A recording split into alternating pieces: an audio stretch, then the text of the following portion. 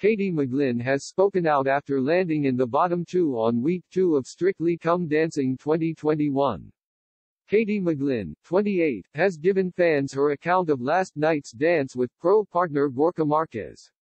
The Hollyoaks actress, who danced a jive for Week 2 of Strictly, admitted she might not have been the best. She took to Twitter today to update her 106,000 followers following last night's performance. Katie wrote, "I had so much fun with it. Gorka Marquez won last night."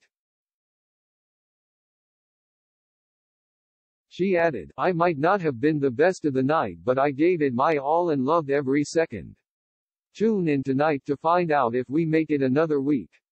Fans of the star took to the social media platform to send her messages of support. Mr. B's tweet wrote, "Aw, just watched it. Katie X McGlynn at Gorka Marquez won from last night's Strictly Dancing. Love Katie's funny facial expressions, which she did advise us of 2 weeks ago. And you can see the energy and hard work they have put into this. I'm not a fan of the program, but this is marvelous." Somebody added, "You both should be proud. You both did so well." Fan_J&J said, "Bless you trying to juggle everything. So inspiring." It has been claimed Katie has been juggling filming in Liverpool for the Channel 4 soap and her dance rehearsals.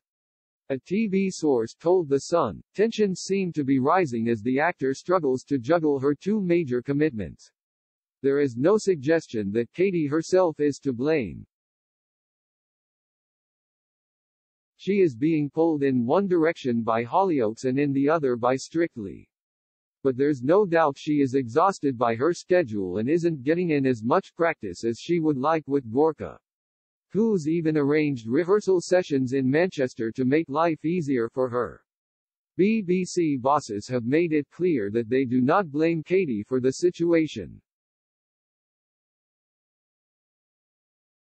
A spokeswoman for the broadcaster said, "The suggestion that Strictly production is disappointed in Katie for any reason is categorically untrue." A spokesperson for Hollyoaks also clarified the production team were supportive of Katie's decision. They said, "Earlier this week, exterior scenes were delayed by wet weather. We then rescheduled a scene so Katie could attend her training. We will all be rooting for her tonight."